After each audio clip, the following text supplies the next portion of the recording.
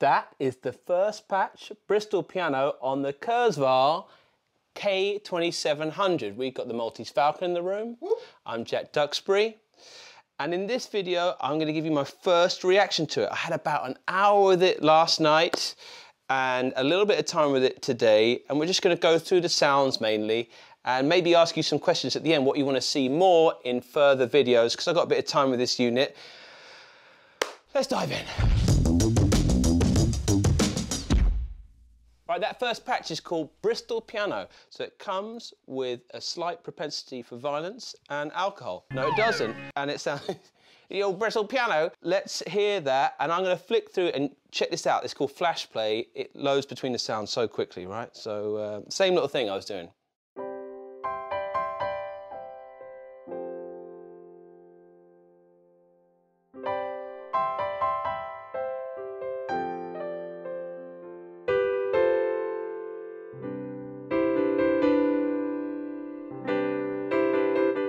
Beautiful, seamless patch changes and really nice pianos, right?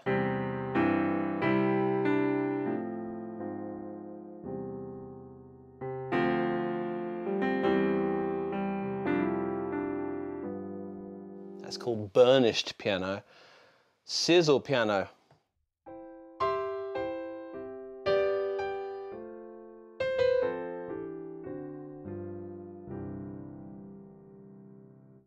What I like to hear, these are the first 7 patches out the gate in program mode. So these are single sounds at a time.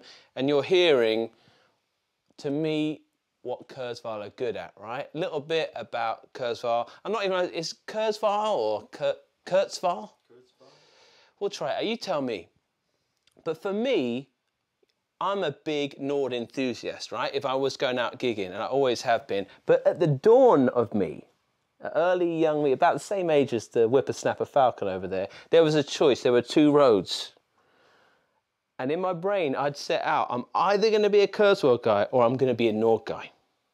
Because at the time, turn of the millennium, Kurzweil and Nord, like, Kurzweil were on every stage. Whenever I watched Jules Holland, they were always on there. And they seemed to be the thinking man's keyboard. And I can remember, I basically went with Nord because I was a young brash kid and they were red. That's what I went there in the end. And subsequently, I haven't seen Kurzweil much out in the type of pop stuff I've been doing, pop cover world. And it really got a niche in theatres and for musical theatre especially. But I'm excited to know the company reached out and we've got this. We're very lucky to have this here. It's one of the few units in the country. And I'm going to tell you how I feel about it. That's my bias. I just wanted you to know that that's my bias against and for Kurzweil. There's a place in my heart for it, but I've not seen a use for it in my life. So let's see if there is one. One thing I must say in the hour I've spent with it is the action is insane. I don't know how to...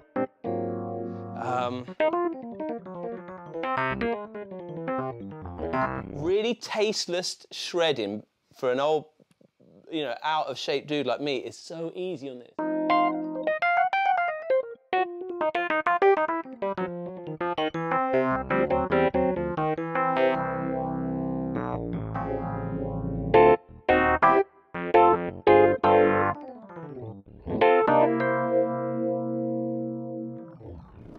It is. There's a little bit of thud in it.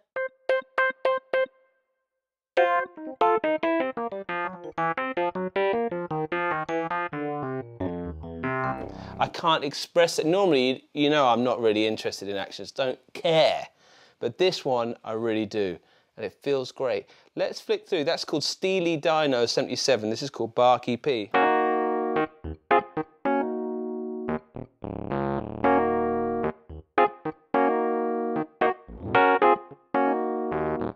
Right, if I hit view on here, the screen is functional. It really, as you see when we get into the multi-zone thing, very clear on here.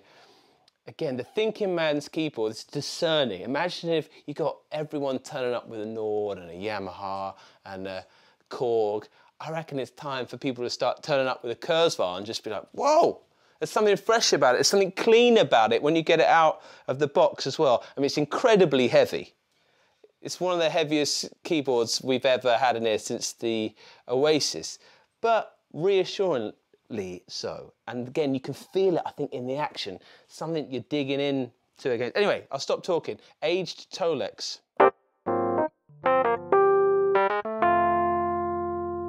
And there was one I really enjoyed last night, Beck's Retro EP. Is that?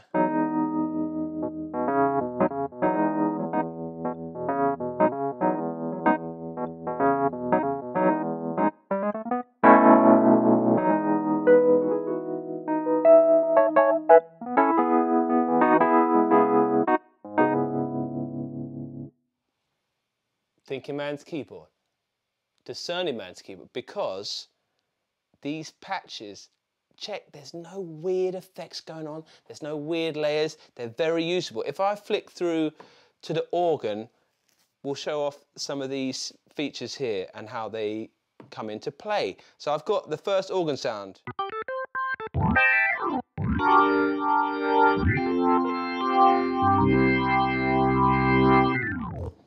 Cool, and what I love is I don't even have to do nothing. These are already assigned.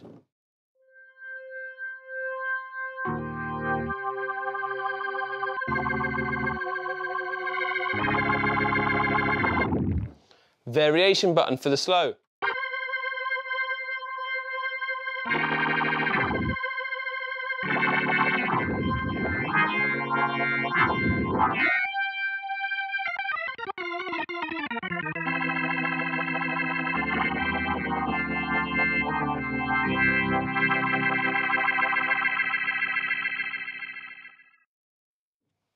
Really cool, and this does distortion on it as well, so you can get John Lordy up in here.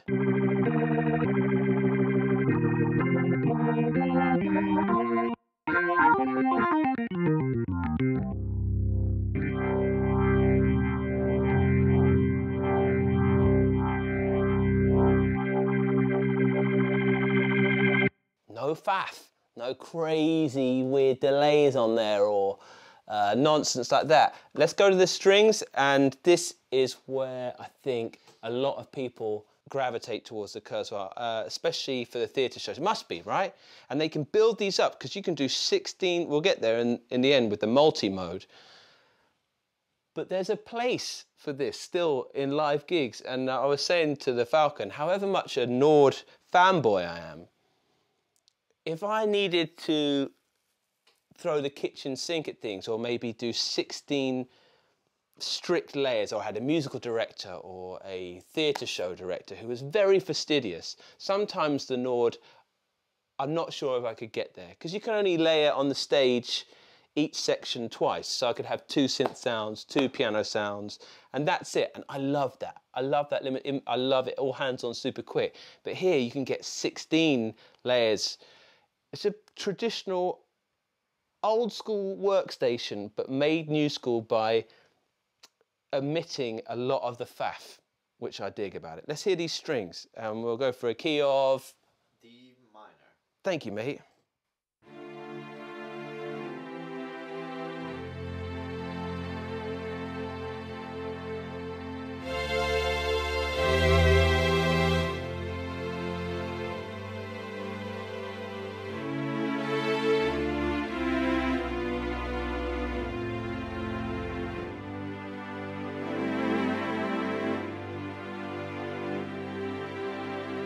You're feeling that aftertouch in there. Let's flick through some of these. When I hit view, I can see Nashville strings.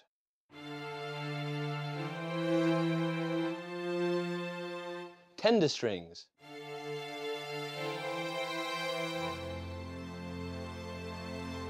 Let's go for big LA strings.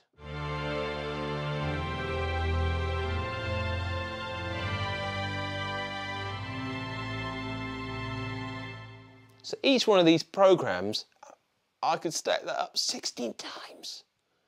Pan them, put effects on there. Now that's where it's not all on the front panel. A lot of the deep editing is done on the screen.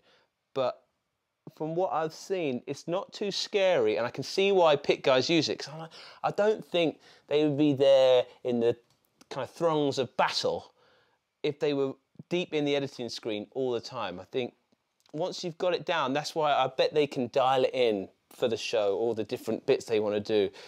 But let's go to the synth section, and what I love is you can see a lot of stuff now, they're trying to make it, oh, you've got the oscillator there, you've got the filter there. This is just really usable tones. So classic saws, let's go. Key, please. F major. Thank you, mate.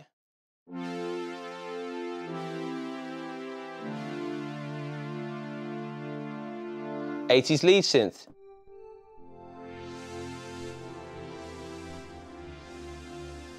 Now, as we go look, check this out, Anna Brass.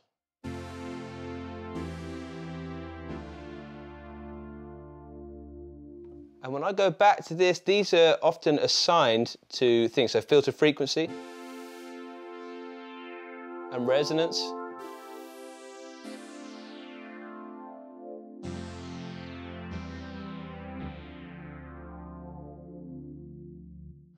Let's go have a little flick round. Like I said, put in the comments what you want to see another time, because it's very deep in here, and I'm not sure.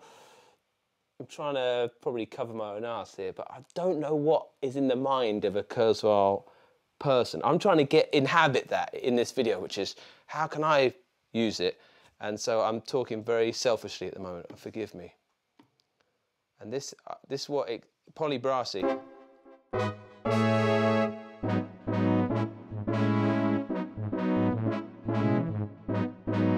But a bit of reverb on there, bit of delay, because I've got a delay and reverb knob there. And by that, I wanted it off. So I love that. Let's check it out. They don't even care. Jump, OBX.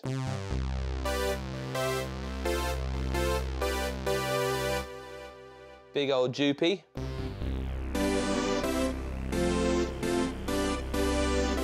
'80s saw.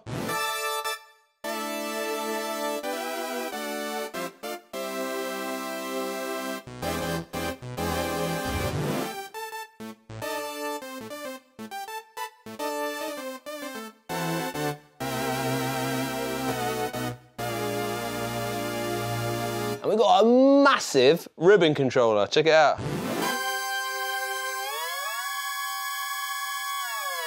And that's about all I ever do on ribbon controllers.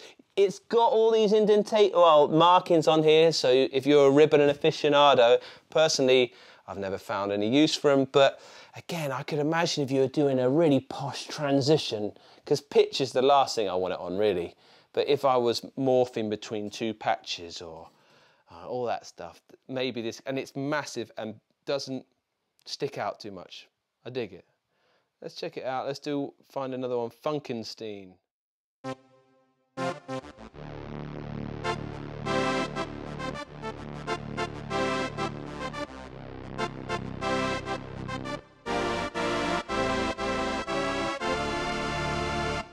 Again, probably a bit wet for me. Let's see if these work. There we go.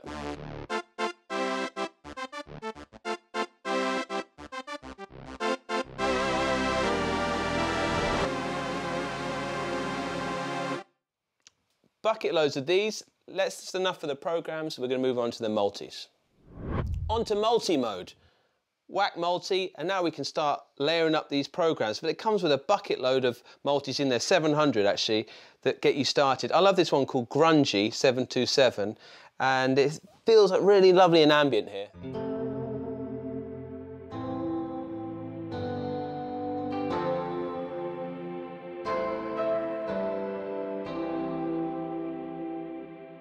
Now, if I want to see what that's made out of, I can hit Edit. It's just lit up in blue, and I can see, oh, I've got all of this lovely stuff I'm playing. But then there's some, in the murky depths down here, we've got some things going on. So let's see what happens when I hit that. Drums.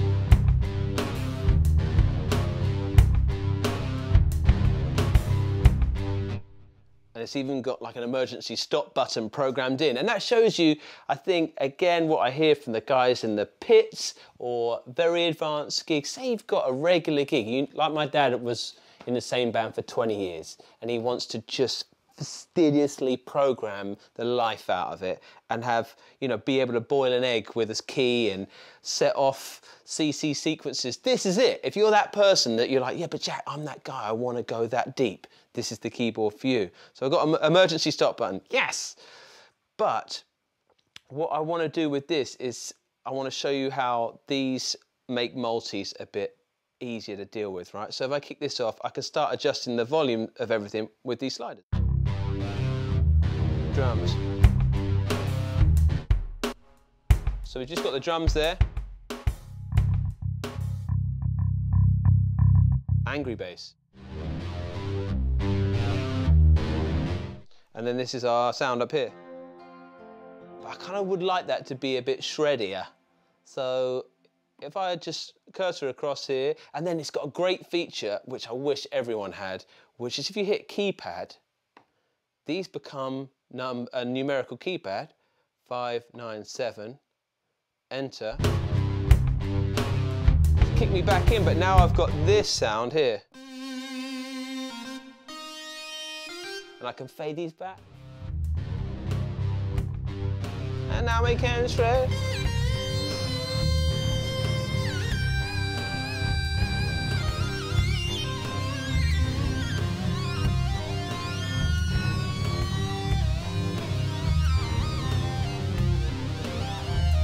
A little transpose.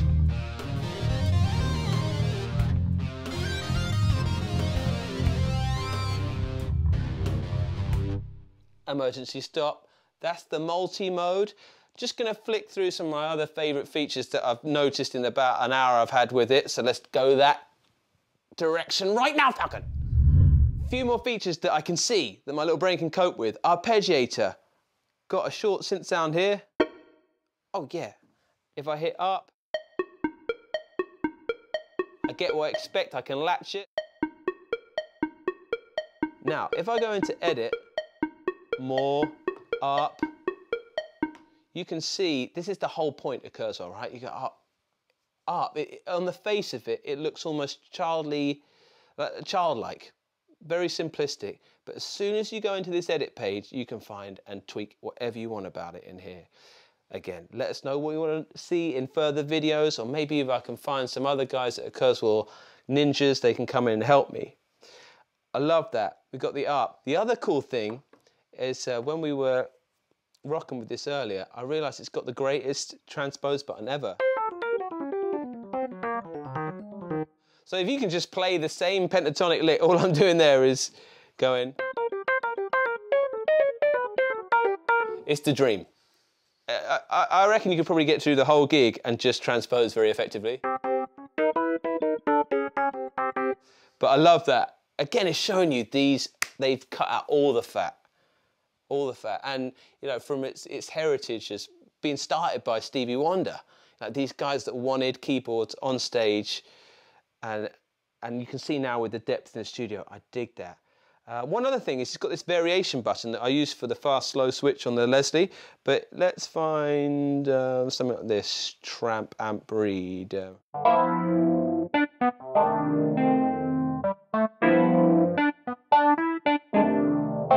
Variation. That's on every patch, so if I go to Broken EP,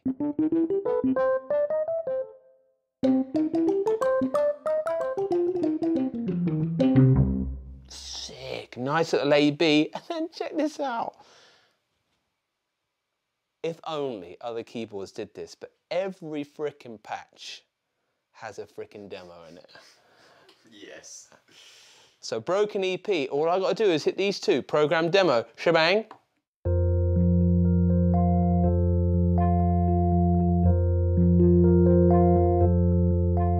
When I look into the Falcon's eyes.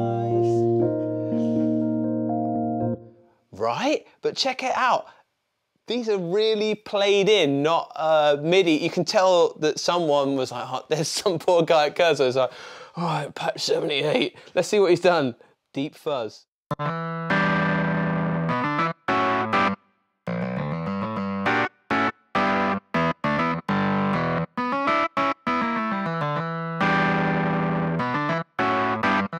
Dig it. So a good way, if you're not comfortable playing new patches that come up and you think, why on earth? You could definitely sit here when you first buy the keyboard, just listen to all the demos, write down your favorite, and that's a great way, because sometimes I have that. Yeah, I do it all the time on camera, where I totally miss the point of a patch. The amount of times some guy that's designed a patch and he must have gone, what is he doing? Because I'm just playing my same old shtick. So it's nice to get you out of that. One thing I want to check out before we go is the fact that I'm in this really lucky position at the moment where I'm thinking of taking my Nord stage from the studio and planting it at home with the speakers, with the posh speakers, just so I can show off a bit. No, I find it so immersive. I love those speakers. I did a video on it many moons ago. Anyway, long story short, I'm looking for a new controller. Now, this has so much power with the zone splitting with the 16 levels and things like that, how clean the interface is. I love the idea of it controlling my contact instruments and things I do in my laptop. Also, I'm a big fan of a thing called Harmony Engine that I do all the time, and this has got a feature that I think we can show off. Let's go there. Last thing I wanted to show you was that it's got a great feature in having an inbuilt audio interface. And in my dream, in my head, I thought, oh, I could just connect this to my computer with one cable, which worked. Thank you, Kurzweil. You didn't make it hard for me. Didn't need any drivers, so I've got this one USB cable coming out into my Mac, and it shows up as an audio interface. I can get 2 channels of audio in, 2 channels of audio out. Next to here, I'll just make point to mention we've got storage. Now, I could use that for samples, or I could use it for updating the machine, or if I was on tour or going to another theatre, you could just make it how you want from a USB stick. Love it. Over here, we've got this Common Garden microphone going down an XLR cable into the left channel. We've set the input gain on here. You can see that when I talk in, hey, hey, hey, hey, it's showing up in Logic. Now, one thing I keep using a lot recently is a program called Harmony Engine, which needs an audio input into it.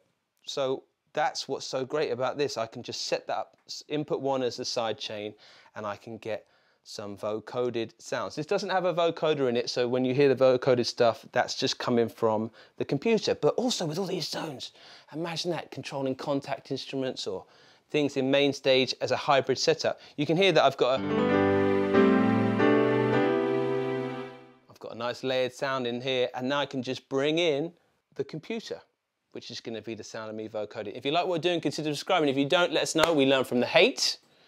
Appreciate it. Thank you very much. Who knows what the future holds?